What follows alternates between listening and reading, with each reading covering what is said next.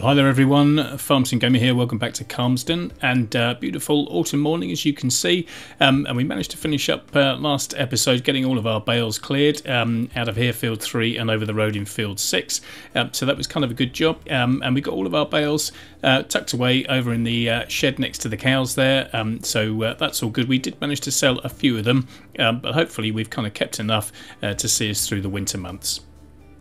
Now we've got some busy days ahead of us now that we're into the autumn. We've dragged the 8RX out. We're going to stick him on the Cavernaland cultivator there. He needs to go off and do fields 16 and 25 so we can get those prepped and ready for drilling.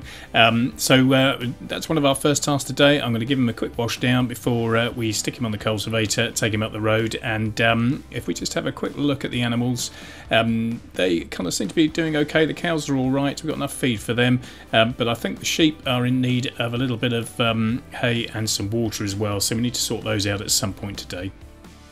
And just a quick recap on where we finished up with our field work. You may remember we had to put lime down on field 19. 20 was okay, but we had to take care of the weeds.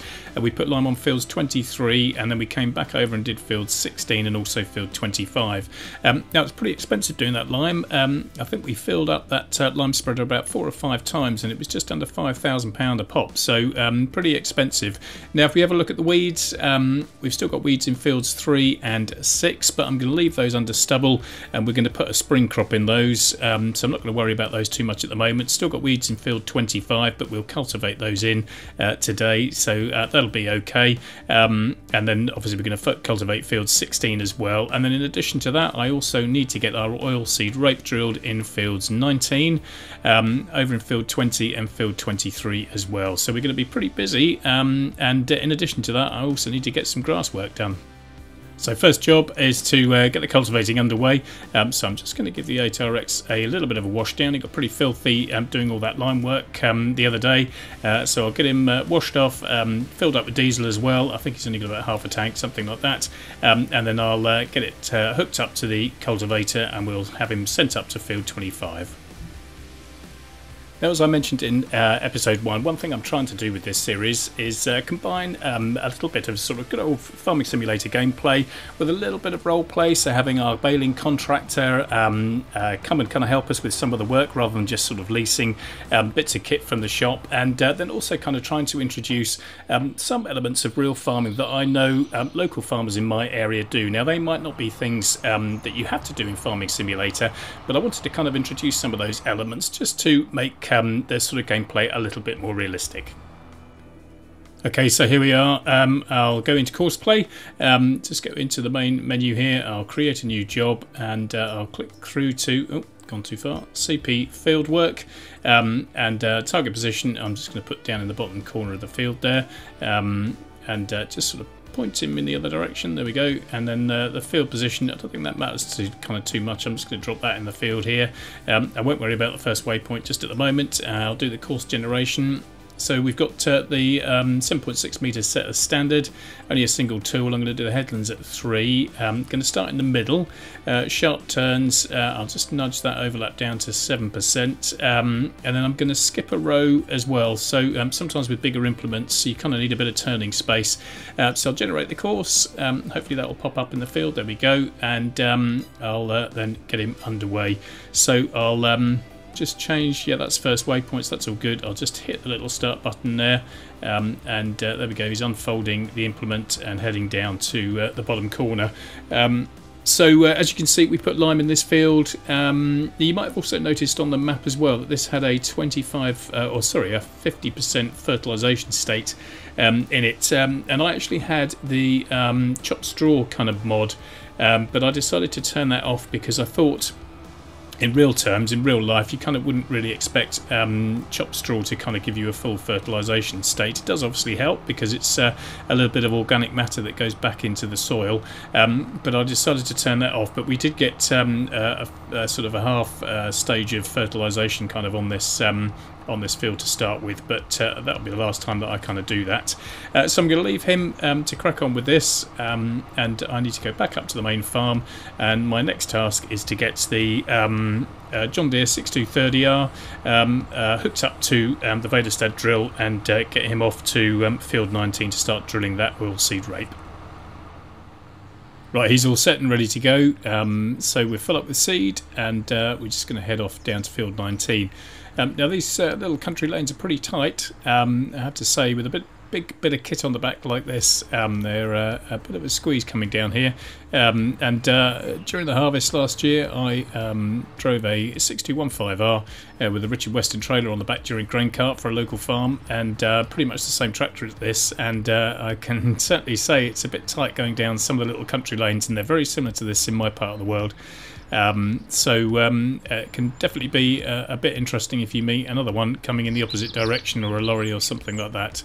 Right, we're just up at the gate here. It's a bit of a tight squeeze to get in here as well. I think I've overjudged it there. I just need to back up a little bit and try again. I'm not sure if there's another way into this field actually. I know there's a bit of a low hedge right at the top that we could probably go over, but I think I'm just about to make it. Just about. So right, we'll pull into the field, and I'll get courseplay set up as well. And there's a little bit of a clump of trees here that you can kind of see just at the top of the picture there that we will need to kind of navigate around. So right, I'll just get the courseplay menu up, and we'll get this set up. Okay, so I need to create job again, go to courseplay fieldwork, target position. I'm just going to drop that down in front of the tractor there. I think the start point will be somewhere else, but I'll just drop that in there. Field position, I don't think it really matters. I'll just drop that in the corner, and then I'll go to generate the course. So I'll just check that the vehicle width is correct, 7.9 meters. Yeah, it's 8 meter drill, but that's fine. 3 lots around the headland.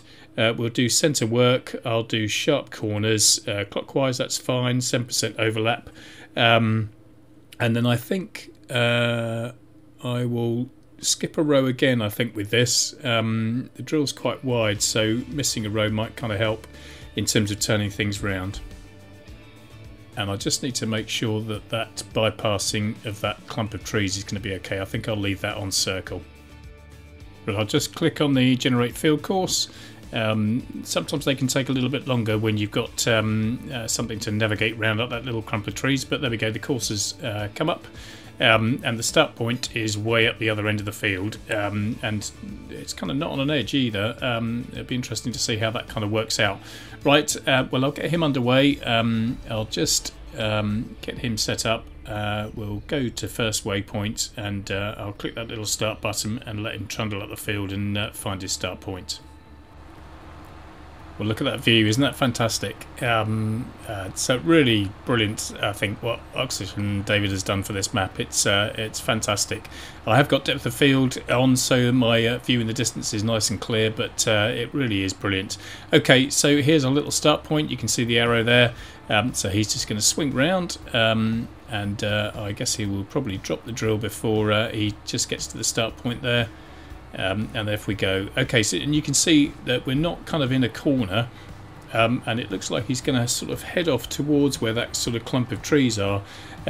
So I'm wondering whether he's kind of sort of do the bottom half of the field and then work his way up to the top. It'll be interesting really to see how that's going to work out. I might bring the course up in a little while just to sort of show how he might kind of navigate that, but pretty smart, pretty clever course player, so I'm sure it's figured it all out, but it'll be interesting to see how kind of this develops. Quite a big field here as well, so I'm guessing it's going to take a little bit of time, but I will just kind of leave him to crack on with this for a little bit, and we'll pop back and see how the cultivator's getting on as well.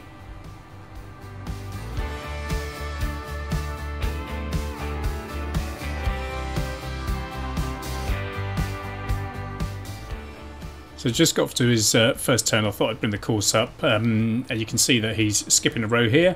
You can see the circular course going kind of around that clump of trees there, and it looks like he's going to sort of head down to the bottom kind of road there, and I'm not quite sure where he'll go after that. I don't know whether he'll fill this section in and work back on himself, or whether he'll go sort of up the top and complete things, but it'll be interesting to see how that kind of develops. Right, I'm going to go and check on the cultivator.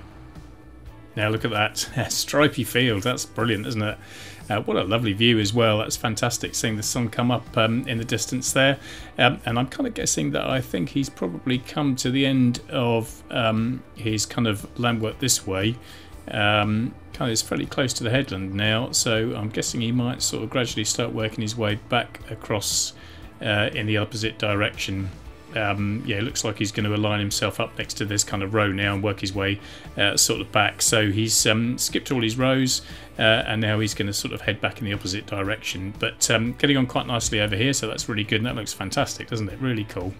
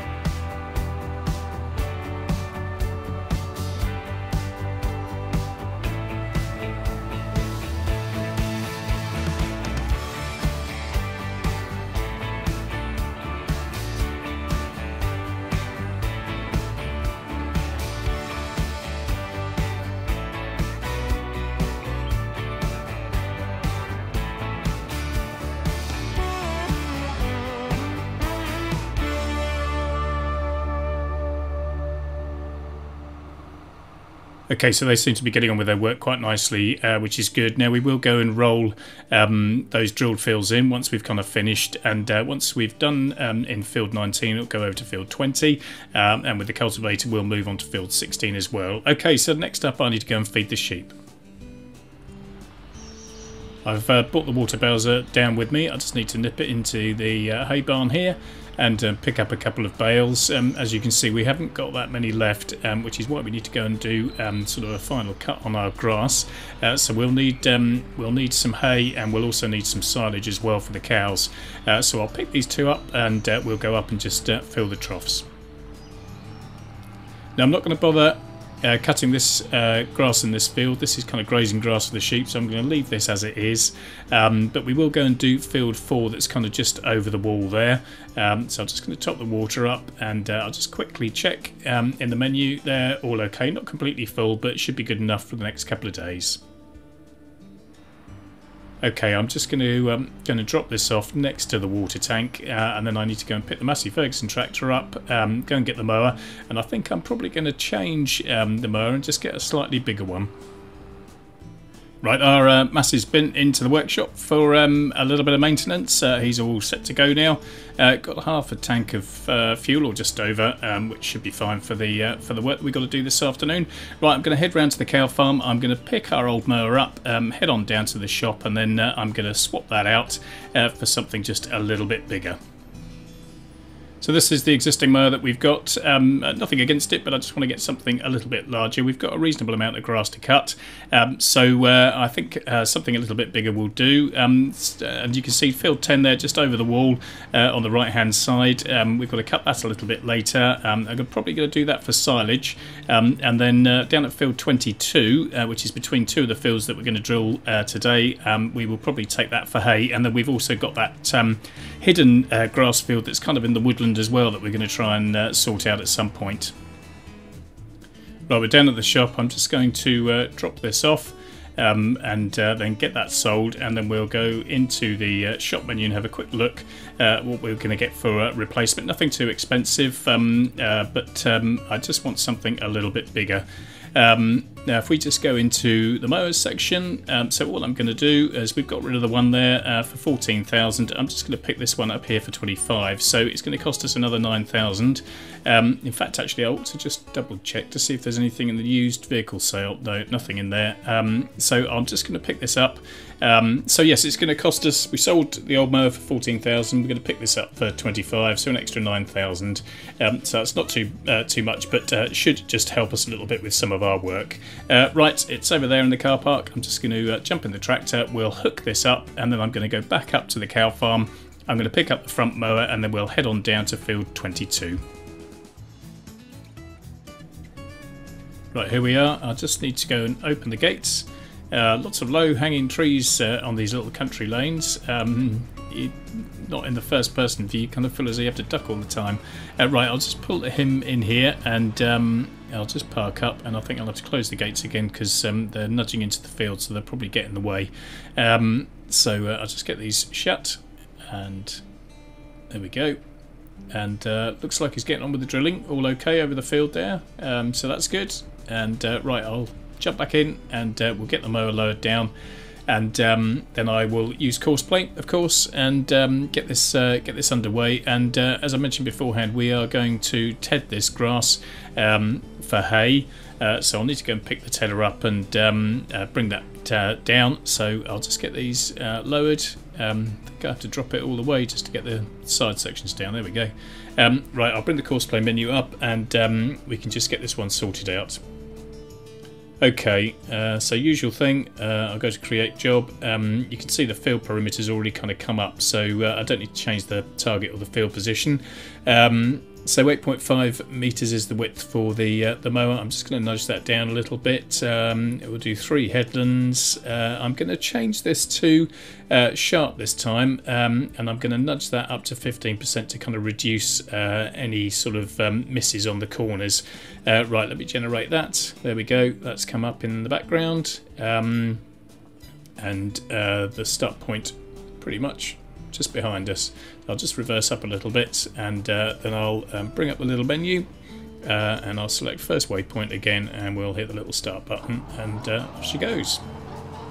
Okay, so we're going to do this field for hay. Field 10 that's closest to the cow farm, we'll cut that for silage. And then we've got field 4 that's by the sheep pasture. I'll probably do that for hay as well. I might just wait and see how many bales we get off this field first. And then we've got this kind of hidden field that's in this bit of woodland that's just sort of runs alongside field 23. We'll go and have a look at that in a little while. And I might sort of then cut that for silage as well. These sharp turns here, it looks like he's backing into the corner. I think he's going to line the front of the mower up to where it sort of stopped and go off again. So this kind of creates a sort of fairly nice square edge rather than a sort of a rounded corner. Got a few stones in the field next door. A couple of little patches of weed there that I think I must have missed when we did the weeding. I've turned the stones off for this sort of gameplay for this series. Not really kind of aware of too many farmers around our neck of the woods that specifically go stone picking. We used to years and years ago, but that was only to kind of get the biggest sort of stones and rocks out of the fields that might do some sort of really bad damage to some of your implements and things like that. But I turned it off after I'd kind of done that field, so there was still a few stones in there. Right, I'm going to leave the mower to crack on with this, and I'm going to go and pick the tedder up. Right, little case tractor is in desperate need of a bit of a clean, but that'll have to wait. And I think the tedder could do with a bit of a clean as well.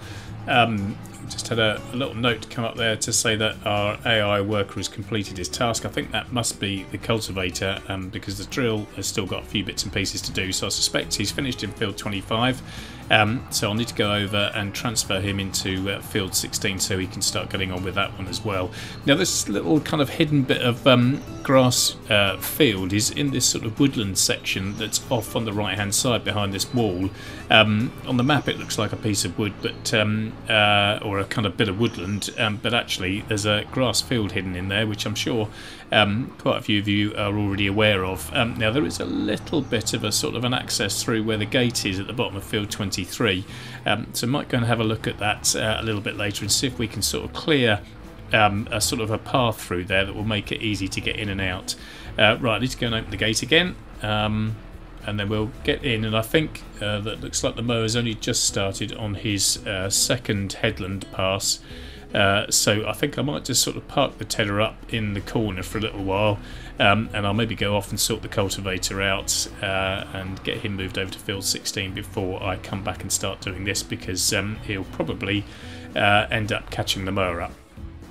It looks like the drill's getting on okay. I would think he's probably finished all the land work, or just about, and he's starting to do the kind of headland work, certainly doing the circular route around this clump of trees here. So hopefully he will sort of be finished fairly quickly. Won't take him too long to do the headland, and then I'll move him over into field 20. Right, our 8RX had definitely finished in field 25, so I've moved him over to field 16. We've got the courseplay set up again, and he's just on his third kind of run doing the land work now, so I'm going to leave him to crack on with this, and hopefully the mower's got ahead of the tedder now, so I'll be able to get that set up. Now what I'm going to do with the tedder is I'm actually going to load the course that the mower's on, so I've saved that into a folder for field 22, and I'm going to get the tedder to actually follow the same course that the mower is on. Now there's a metre difference in terms of their working width, so the tedder will end up kind of not quite as efficient as I guess it should be, but that's not too much of a problem. Sometimes when you are kind of loading a course in courseplay and you've got two implements working in the field, sometimes one can go in a different direction to the other. So by loading the actual mower course, it means that the tedder will follow that exact same course, and hopefully that means that they kind of won't end up bumping into each other. Now I did read something quite interesting the other day on a Facebook page from the Alien Pool that Maize Plus is only a couple of weeks away from I think kind of being released, which is pretty good news, and certainly that will change your grass work. For those that remember using it in FS19, certainly ended up having to ted your grass a few more times, but at the moment a single tedding pass is sufficient in FS22, but that Maize Plus will certainly make things a bit more realistic. And the farm that I worked on during the summer sort of last year, I know when they were cutting grass for haylage, they were sort of tedding that about 3 or 4 times, I seem to remember. So haylage kind of being a bit of a halfway house between hay bales and kind of silage. So there's still a bit of moisture in the grass when they kind of bale it and wrap it. But one pass is sufficient at the moment for FS22, so that's what we'll kind of do today. And once we've kind of tested this out, then we'll obviously get our baling contractor to come over and start doing the baling as well. And he's got a bit of a new toy to play with as well, so we'll definitely get that sort of in use and see how well that performs. Well, another busy day on the farm, but everything seems to be going to plan, so I think we'll maybe just sit back and enjoy these guys getting on with some of their work.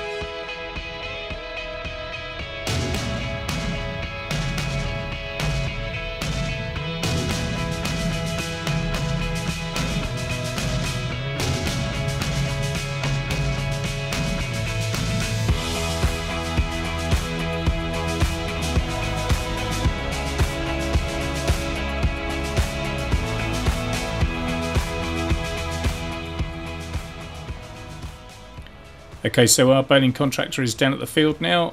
He stopped off in field 16 just to watch the 8RX doing a little bit of cultivating work, but he's made it down here now, and as you can see, he's got a little 6-metre windrow on the front of the tractor. Now this has saved us the job of having to windrow the hay separately, so it's saving a little bit of time. Now it's only 6 metres, so I guess its efficiency is not quite as good as the windrow would have been, but he's kind of doing 2 jobs jobs in one, so that's pretty good. Now, as you can see up in the little menu up in the top right hand corner there, we've got some rain clouds threatening. You can see that they're starting to darken up overhead as well. So I think we're probably going to get a bit of rain fairly soon, and we're drifting into the back end of the afternoon and early evening as well. So I'm keen to get these hay bales in off the field as quickly as I can, and I'm probably going to go and get the bale trailer and auto load these just for a bit of speed, because I think we're going to start running out of time soon. So I think that'll be the plan, and that'll probably be pretty much it for the work that we're doing today. Now, before I go, I'm down at the bottom of field 23 by the gate that's next to the road here, and that little grass field, that hidden grass field, is up here sort of through these trees. Now, it's fairly thin with trees down the bottom here, so this could be a sort of a fairly good access route, but as I wander up here and just go over the rise, you will see that we come out into a fairly sort of nice and long additional kind of field of grass here. Now, I'm sure quite a few of you have realised that this is already here. On the map it shows it as woodland, but as you can see, it's just a grass field. So I need to create an access point in here, so I might do that down by the gate, although it is a bit steep, or I might do something that's up that top end. I'm not sure yet. So this is fairly good in some respects, because there's only a couple of trees that we probably have to take out, but it is quite steep, as you can see, so I'm not 100% sure, but that'll be something for the next episode. Won't be doing that just yet. So that's it for the video. I hope you've enjoyed it. If you have, then of course don't forget to give it a thumbs up, because that really does help the channel, and if you haven't already subscribed, then it'd be great if you could do so. So thanks very much for watching. As always, whatever you're doing, wherever you are, stay safe, take care, and I will catch you on Calmsden Farm next time. Bye for now.